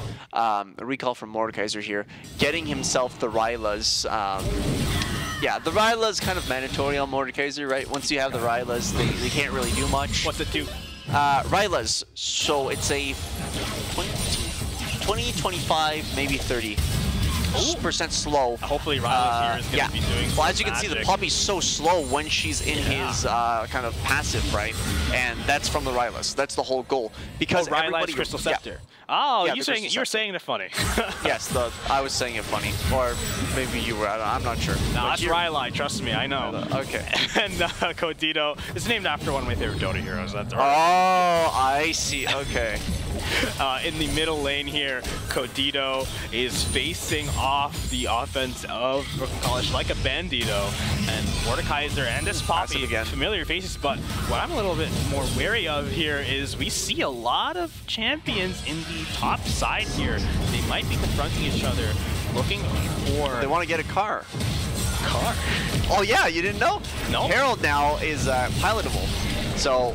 Huh. Yeah, and it deals more damage if you do drive it. The problem is, it's slightly buggy. So if you do it wrong, you end up going the other way. Interesting. Oh, hold on here. Vi going to get locked down by the Lissandra ultimate. The kill going off to the Poppy. And there's a fight in the bot lane here. Severe getting the kill onto the Ezreal. Very, very good trade here. Honestly, losing a Vi for a kill on the Severe, definitely worth it here. 3 and 2 Severe. She's got her Kraken Slayer. She's starting to get her second item up. Really, really good progress here. Her CS, of course, Severe being the queen of wave clear, is starting to stack up really quickly now. We're seeing... Ezreal didn't get as much punishment as he usually does in a lane like this. And that was probably due... Oh, hold on here. Mordekaiser popping Brazil, going to bring the Poppy with him. Passive going to slow down her Poppy a lot, but not quite going to be able to get that damage down. Poppy being kind of a tenacious champion to go up against. and hard to fight. That ultimate going to get popped by the Twisted Fate, trying to land a gold card onto Lissandra, but not going to find anything there. The Chainic Boom actually being the first item on the Poppy, very useful against those AP champions. And here, Mordekaiser's got to watch out, pops his shield, but going to get stunned onto the wall, and part 2 of Q's Poppy's Q is going to connect and get the kill on him. As we can see here, the car. Jax, yep, there we go. He's and the Void Grubs too. Yep, those are Void Grubs. The whole gang's here, and that tower is looking to be under a lot of pressure. Can't exactly see what HP has right now, but it wasn't pretty last time we were able to see that bar. In fact, most of that bar is now black and blue, just like a bruise actually, which is going to be very fitting considering the amount of beating it's taking right now. Bottom side, Clearso and Sam going to be facing off a little bit, completely unbeknownst to him. The offense that's coming out from Brooklyn College going to be slowing out, trying to get the sun, but Clearso is so heavily fed, is going to be able to get that pick off. Great Gorilla's going to be chasing them down, finds Jack, pushes them back, but Gojo chasing down Ming Q, AQ, Gojo so close, going to get the kill. Princeton now trying to just lay out the peel. Codito's holding a gold card, and it's got the Jax's name on it. Double kill is going to lead to for Gojo. Our Vi, Great Gorilla, going for another airborne, just slowing him up enough to enable the kill for St. Clair College, and they're still showing signs of life in this game. Before this kind of phases out here, I did want to point out just a little bit before, while the kills, Saints didn't get all those kills before, 3 of our kills were on Sivir out of our 4 total, and that 1 kill Sivir was also present for. So they're doing a very good job of getting this Sivir involved and fed, and they're not going to be letting up just yet, as they're still fighting. Poppy chasing them down, forcing them back to the turret. The wall is up. Codito holding the gold card, forced to commit it, and just they recognize that they're ahead. They don't want to push it too much. They're just going to retreat and go back home.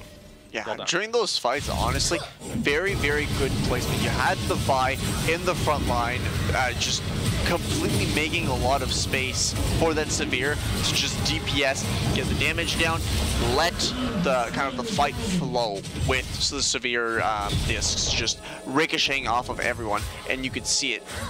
The kills right now with Severe with the shutdown, actually. Well, hold on here, there's a fight. Mordekaiser pulling out the Brazil, going to try and get his passive procced, but not going to find it. And yeah, oh, hold on here. The quickness getting popped by the Rakan. Ignite going onto the Lissandra. Lissandra got forced to dedicate her ultimate here to try and buy some more time. Going to try the flash coming out from Mordekaiser. The flash Q, very, very clean there. Risky, but it paid off. And now, my favorite part about these games, you know, MOBAs, is looking at the numbers sometimes. Let's take a look at the numbers here. CS, gold, participation, items.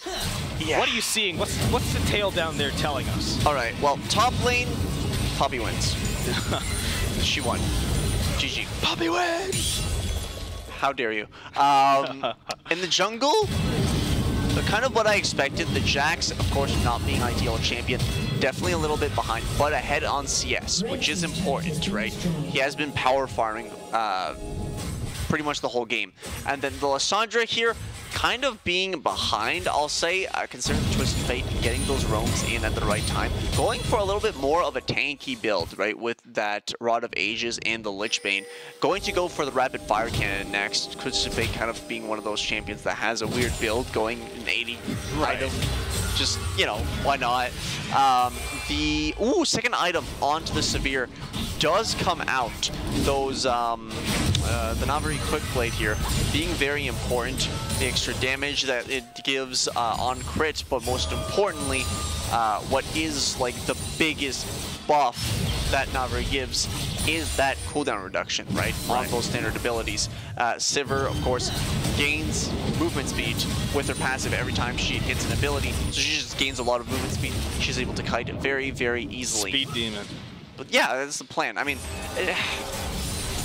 standard ADCs, I will say, usually rely on either speed or crowd control to stay alive, right? That's how they kite. That's how Jhin stays alive. Jhin, every time he crits, he gets movement speed. Sivir, every time she lands an ability, she gets something bad coming. Yeah, we're seeing the Jax engaging on the Rakan. Rakan going to dedicate his dash to try and get away from there, right into that blue buff alcove. Here, are they trying to force maybe like a Baron or something? I think that might be it, you know.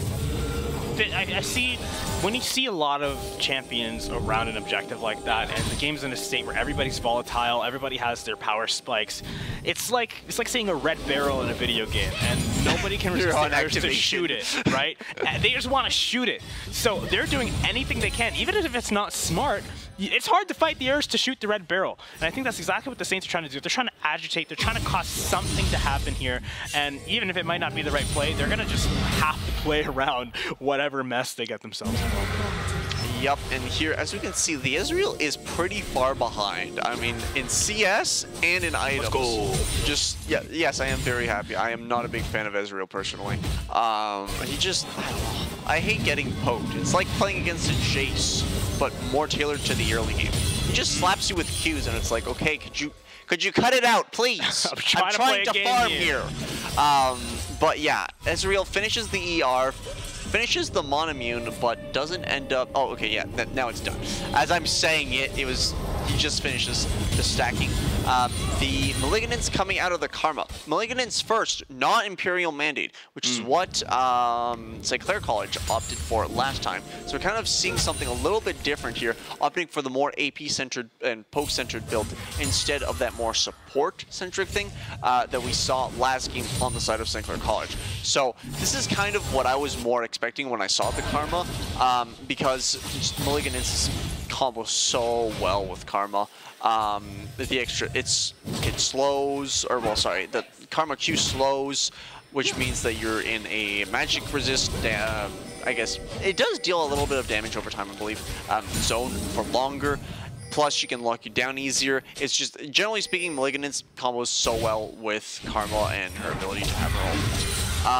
But yeah, as we can see, those Mantra Qs coming out, trying to get some poke down on the side of Clair College. But, ooh, hold on here. We might have a fight here. Big fight over Vision, but not a lot of abilities being used to fight that Vision. Just sweepers for the most part. As here we can see Clair College opting to go over to that Dragon. The Ezreal ultimate coming out, not going to find anyone. Lissandra here on the flank, right behind Clair College, as Jax is going to engage, but not going to find anyone onto the stun. Stun locks down the Vi. Lissandra here onto the backline, just going to pop out her stasis. Big burst of damage onto Lissandra, shut down. Poppy onto Vi. Poppy with the double kill onto the Rakan. Mordekaiser going to find the kill onto the Lissandra, but he's getting burst down with a lot of damage. Heals a little bit, but we're going to see the Jax get the kill onto that one, and Poppy takes a tower in the meantime, you know, just kind of as a side quest, I guess. And then, ooh, hold on here. Poppy gets the shutdown onto the Severe. That is a big problem. You do not want your Severe dying, and you don't want that shutdown going to the tank. There's so many close calls in that fight, I feel. It's hard to even nail it down. One thing that stood out to me was seeing how Gojo, our Vi, kind of just got in the middle of that whole fight and just wreaked havoc. Went down first, but looking at the effects that initiation had, you can't underestimate it. It made so many things possible there, and so many of those kills that the Saints almost got wouldn't have been almost possible if it wasn't for that initiation. For sure. I mean, Gojo basically said, all right, you know what? Screw it. We're going in, just Leroy domain expansion, whatever you want to call it, and then, yeah, I mean, yeah, he died. Don't get me wrong, he died. But he did create a lot of space for his team to enable them to either retreat or to engage. Unfortunately, it resulted in a retreat, and a very costly one at that. But it did open up a lot of space in that team fight. So I guess just unlucky.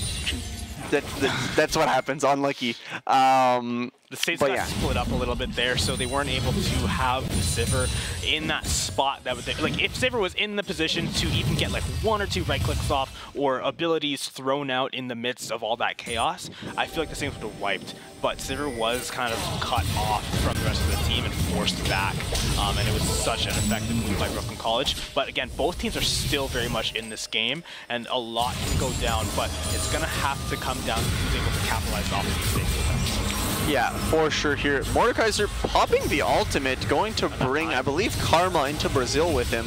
but he does not want to see what's on the outside here as he gets bursted down by 4 members of Brooklyn College here. That will result in a Baron. But one thing I want to bring attention to here is how the Lissandra plays on the flanks so well. She's able to get so many of those cheeky little angles that make the fight just absolute hell, because if Lissandra's in your backline, your Sivir can't do what she needs to do. So Mordekaiser here needs to lock down the Sivir so that she can then lock down the Lissandra so that she doesn't stun lock the Sivir, right?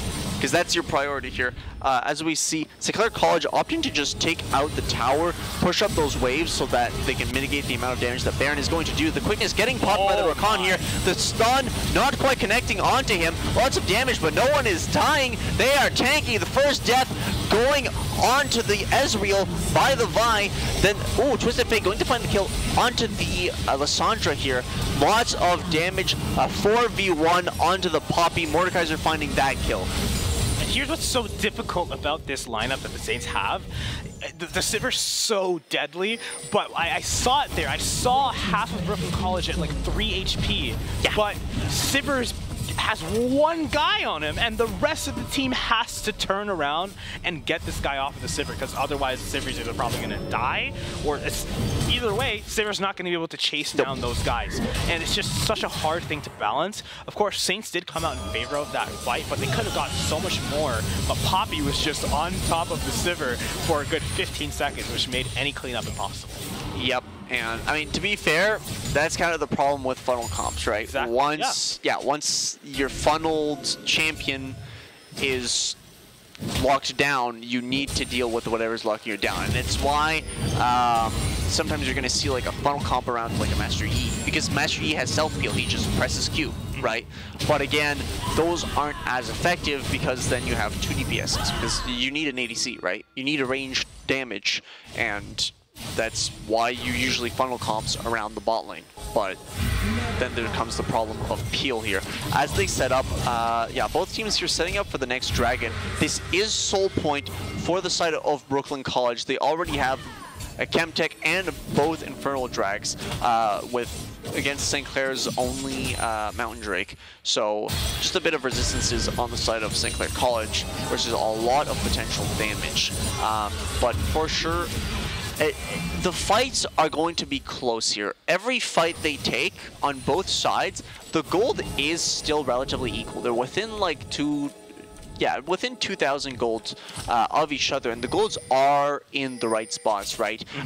Sivir already at her 60% crit mark, that big power spike. Actually, over 60 now. She is at 75% crit.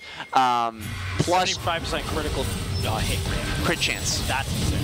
Yeah, that is really high here, as the Sivir does end up getting locked down a little bit, but not too much. She does end up getting killed by the Karma. Poppy going to find the kill onto the Rock on the Jax, kills the Twisted Fate, and the Lissandra picks off the Vi. Holy smokes, everybody just found their mark. Hold on here. Ezreal, or Lissandra, watch out. That cannon can kill you. You do not want to know how many times I've died to minions after a team fight. I think I do. No, you don't. You don't. Trust me, you don't. Ooh, good ward hop here by the Jax. Mordekaiser deciding to dedicate the flash to it. He wants that Jax, and he's going to get him. Big shutdown here, going towards the Mordekaiser here. Mordekaiser looking pretty strong here. He already has 3 items, opting for the magic penetration boots. So this is more of a damage-centric Mordekaiser. Which makes sense to me. Yeah, it does. I mean, he could have gone for the Moonstone Mordekaiser, if you're aware of that one. It's mathematically correct Mordekaiser. Yeah. That sounds scary. Yeah, until you realize that he's building support items 80% of the time. Gotcha. But one thing that really stuck out to me in that last exchange there was, again, the way Brooklyn College takes these initiations.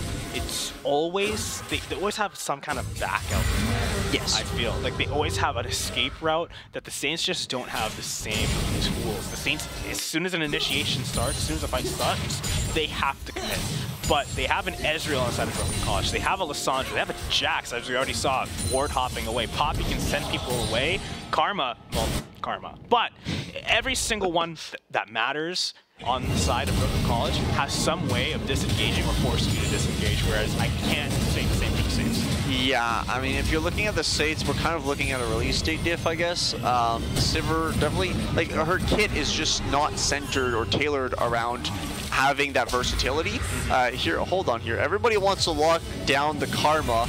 The ultimate getting dedicated by Twisted Fate. Everything, even the quickness gets sent out by the Rockon. Here, they're going to go and try and greet for more. The ultimate going to lock down the Lissandra. Lissandra popping her stasis, popping her ultimate, which is another stasis, and then flashing away, using the claw, and does get away. Wow, yeah, that's the Lissandra moment. And that whole time, hey, look at the middle lane. Broken College, they're trying to do some damage and force the Saints back, which they're successful in. They find Mordekaiser at the bottom turret, but pulling it back in. Insect. This could go really bad for either team here. Just depends on the outcome of this duel. But it goes the side of the Saints here, but Mordekaiser's back to reality. Poppy is there to greet him at the gates of Brazil, takes him down, pushes to the wall. They find Godito, and they find him at the perfect time to take him out. Lissandra has come back, the claw goes out, and a triple kill now for the Poppy, who's absolutely wreaking mayhem. He's not even taking damage for the turret. College, Creator Soa and Gojo are the only ones left, and this turret is a nice, delicious snack for Brooklyn College. They don't want to give the Penta, not yet at the very least. St. Clair College force on the back foot for now. Yeah, not a very easy game here for St. Clair College. They need to get that momentum back and up.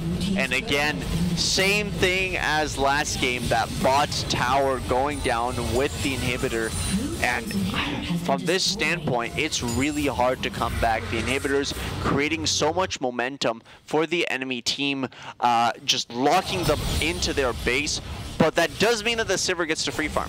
Sivir here does have her Phantom Dancer, which is actually a really good combo on Sivir. I'm surprised it didn't come out earlier.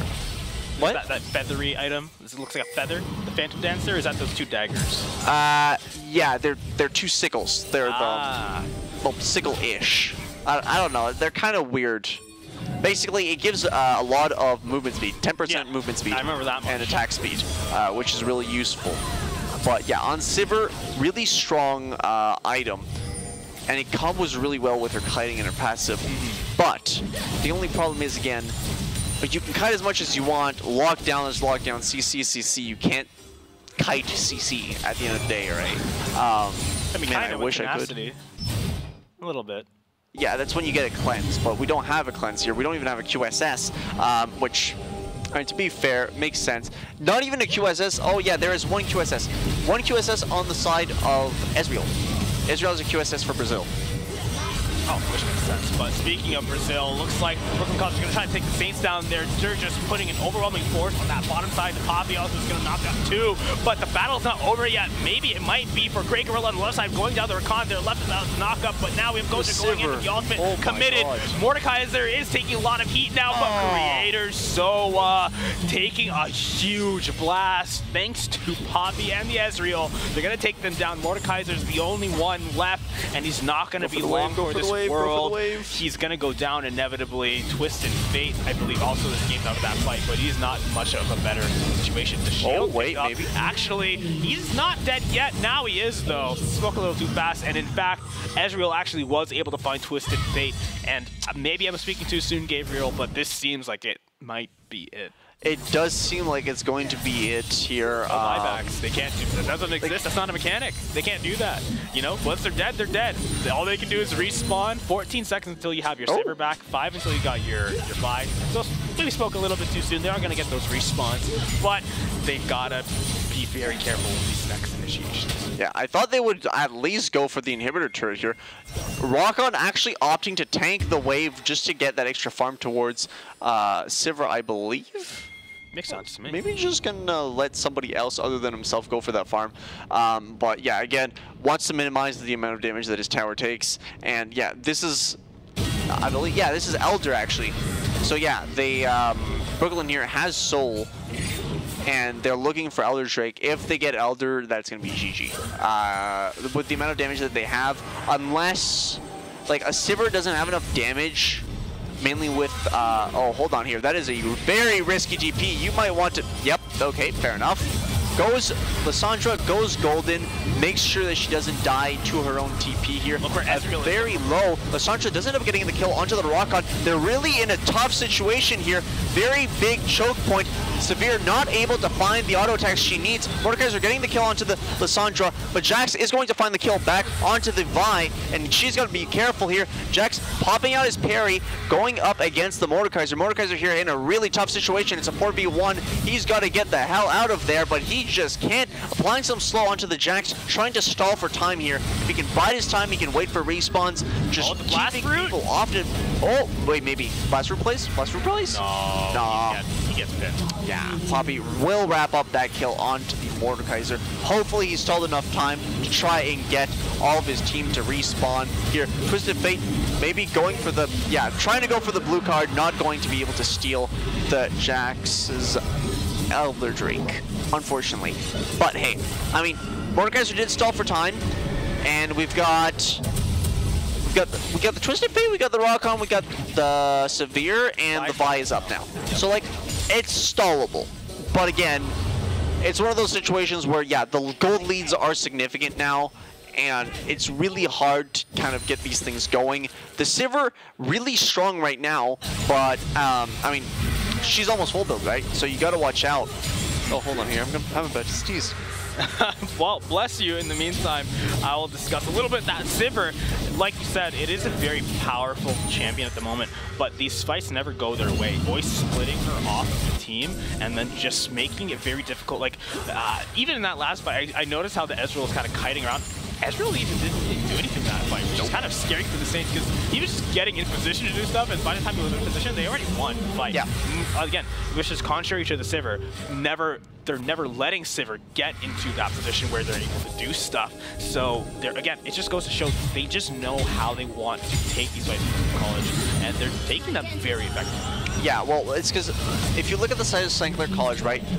Cancel Mordekaiser's TP, recall, by the way. Ezreal with the ultimate cancel Mordekaiser's TP, so he's not going to have it back in time, and that's going to give them enough time to pour through, take the inhib, and just lay waste to the base of the Saints. Now, this could be the final fight we're seeing for this match.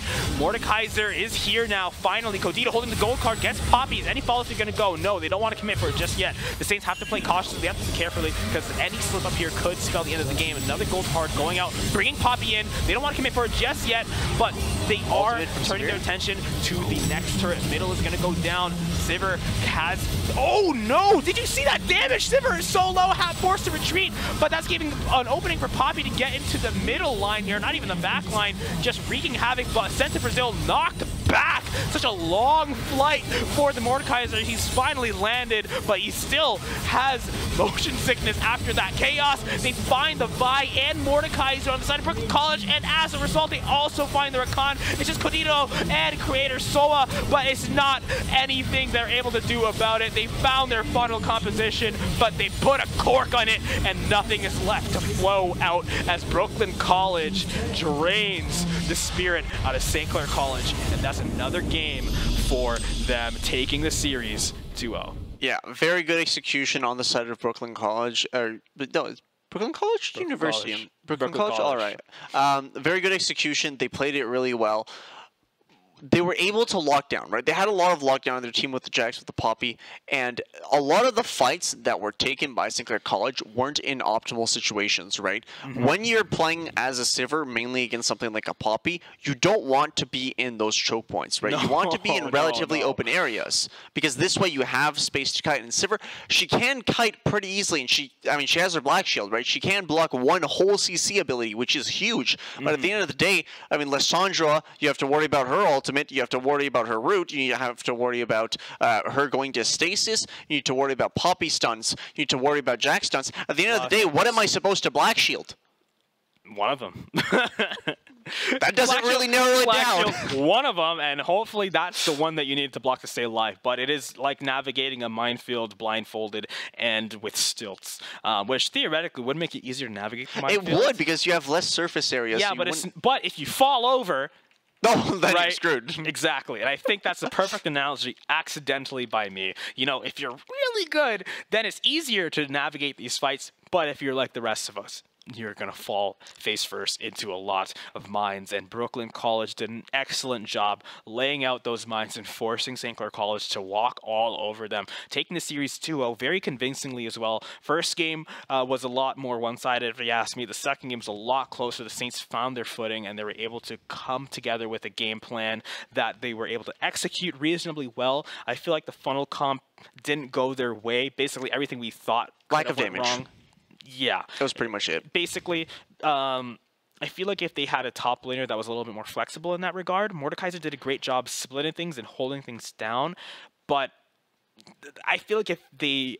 Maybe this is not the right pick, but the idea of something like a Malphite, where you know that Malphite can relocate in the fight, start doing CC, and also tank up, and actually do a lot of damage. A Malphite or a Gragas, honestly? Something like that. Yeah, but if it's not in their hero pool, then there's not much you can really do about it.